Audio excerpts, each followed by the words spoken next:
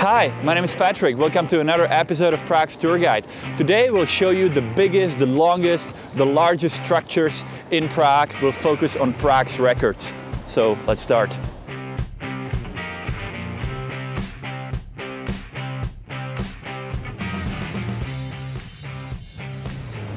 So the first structure that we're going to mention is Negrelli Viaduct. Negrelli Viaduct is the longest train bridge in the Czech Republic, and at the time of the construction in 1850 it was the longest bridge in Europe. It held that record until the year 1910, and it's also the second oldest bridge in Prague.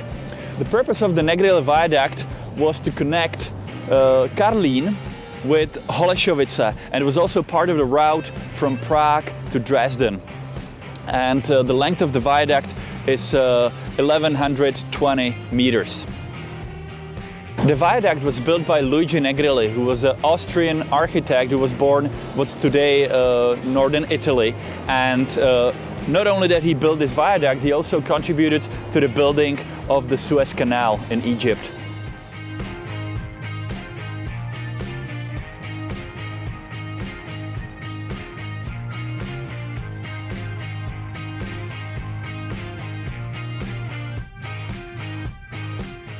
Our second record is the biggest hotel in Prague, and that one is held by Hilton Riverside behind me. It was built in 1991, and with 791 rooms, it's the biggest hotel. It also has the largest hotel conference hall for 1,500 people. Several famous people such as Bill Clinton, Bill Gates, Arnold Schwarzenegger or Marilyn Manson stayed in here. So let's have a look inside.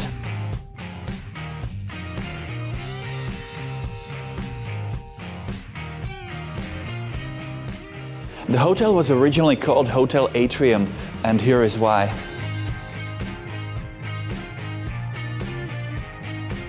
It looks like a huge atrium.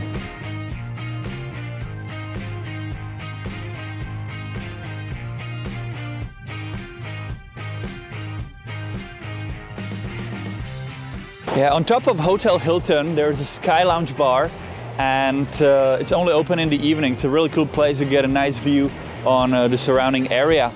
And right across the river from here we have another record, which is over there. There's a tennis club, CLTK, which is the oldest tennis club in the Czech Republic, founded in 1893.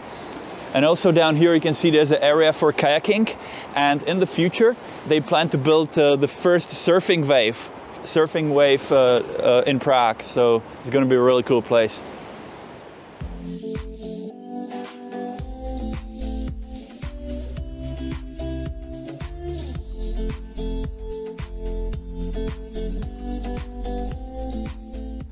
Guys, we moved from Hotel Hilton, which is down in Karlín area, to Vítkov Hill to admire the largest horse rider statue in the Czech Republic that depicts Jan Žižka. Jan Žižka was a general of the Hussite army during the Hussite wars that happened in early 15th century, and he won a very important battle on this hill in 1420 against the Crusaders. So in 1950 they decided to put the statue here, and the statue is 9 meters tall, weighs 16.5 tons, and it's made out of bronze. It was designed by a Czech sculptor, Bohuslav Kafka. Yeah, below the statue, inside, behind the Czech lion, there is also a grave of unknown soldier. So this place, every year on 8th of May, we celebrate the end of World War II here.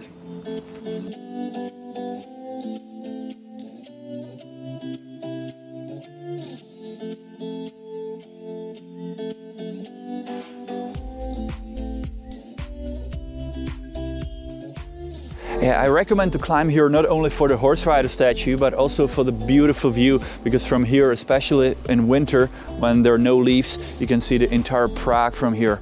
Anyway, our next stop will be the tallest building in the Czech Republic.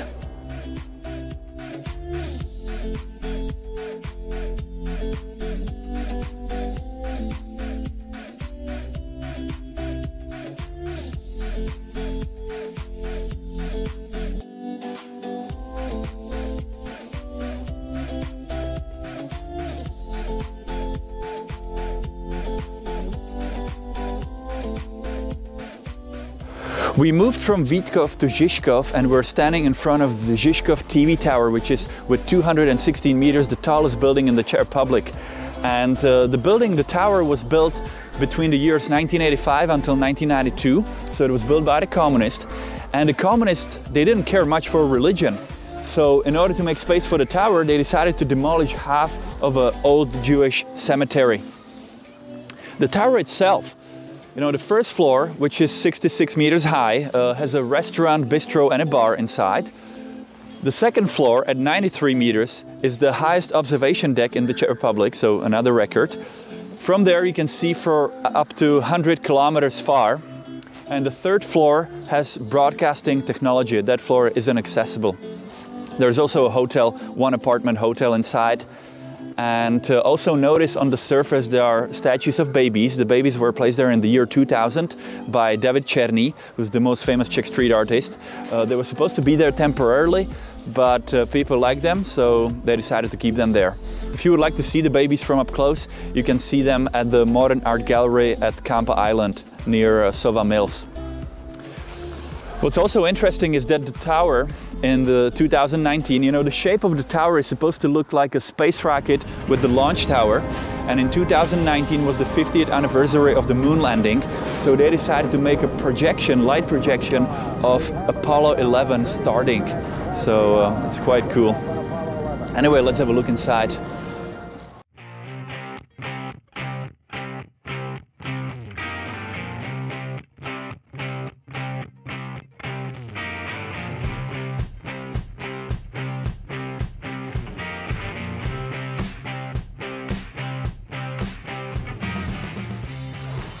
Yeah, so we came upstairs and there's a cool bar where you can have a cocktail or you can come here for coffee.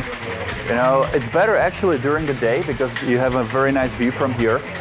One time I came here for a date at night and you can't see much, you see only your own reflection. I thought it would be a nice view and you can only see your own reflection, so I recommend to come here during the day. Well anyway, cheers guys. Na zdraví.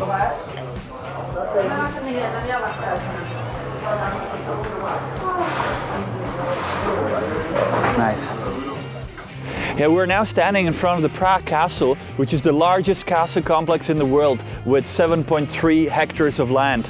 It was founded in the 9th century and it was a seat of the Czech kings and currently is the seat of the Czech presidents. It is a complex of churches, monasteries, palaces and other buildings that are on one hill. Inside there's also the biggest church in the Czech Republic, so we're gonna have a look at the cathedral, the St. Vitus Cathedral. So let's go.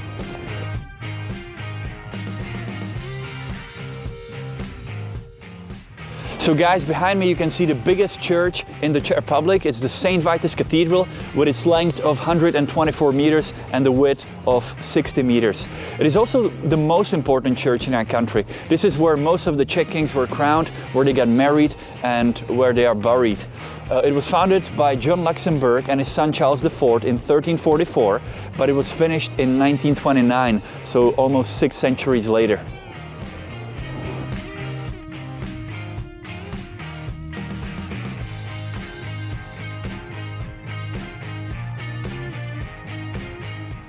Yeah guys, if you'd like to see a more detailed tour of the cathedral, we've done it before. You can check our video, St. Vitus Cathedral, Prague Castle Interiors Part 1. So it's quite beautiful.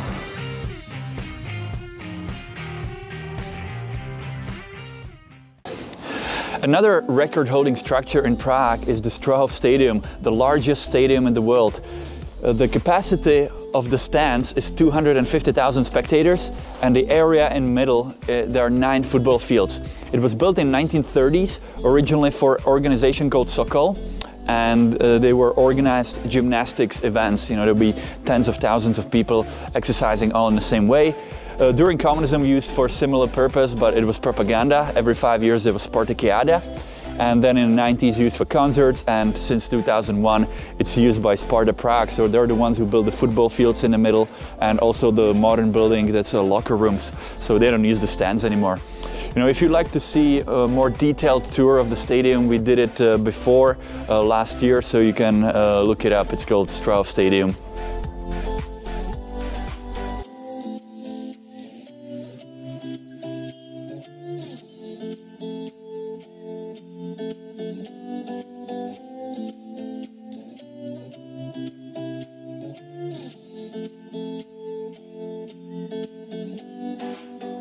We're now standing in Náměstí Míru, and behind me you can see the Church of the Holiest Heart of our Lord.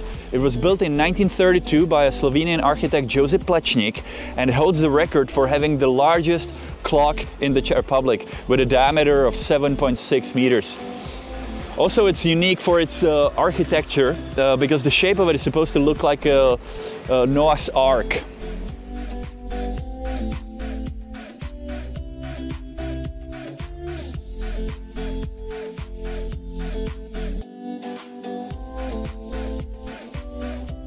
So now we're standing in the middle of the Charles Square, which is the biggest square in the Czech Republic and one of the biggest squares in Europe. It has an area of 8 hectares of land, and currently there's a park which I would rather avoid. You know, there's a lot of homeless people and a lot of drug addicts, but it wasn't always so. In the past there used to be a cattle market, and even before, when Charles IV founded it in 1348, he wanted the square to be the main square of Prague. However, because it was so far away from everything, the Old Town Square remained the main square of Prague, and this one became the cattle market. What's worth visiting here is the Church of St. Ignatius of Loyola, which was it was part of the Jesuit College, which is now a faculty of medicine of the Charles University. And also in the back there is the Newtown Town Hall. And now we'll move to Náplavka. So now we arrived to Náplavka, which is a very popular hangout spot for young people in summer. And here, the last record in this episode are the biggest windows in the Czech Republic and allegedly in the world. And originally they were storages for wood and for other material that was transported on the river. And today they are bars. So we can go for a beer. And what's really cool, you're probably wondering how is this going to open? So just wait, don't try to run through the glass, and here it goes.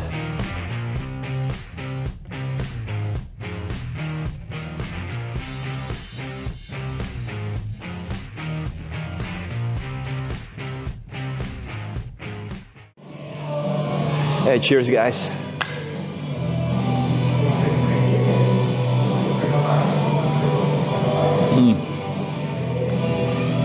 Pretty strong, but good. Hey guys, I'm glad I don't have to wash the windows here. Seems like a lot of work.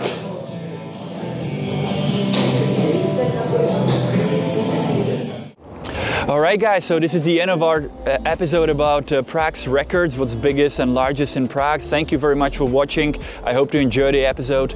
As always, don't forget to subscribe and don't forget to check our website lucitours.com if you're interested in private tours in Prague and outside. Thank you for watching again, and I'll see you on our next episode. So take care guys.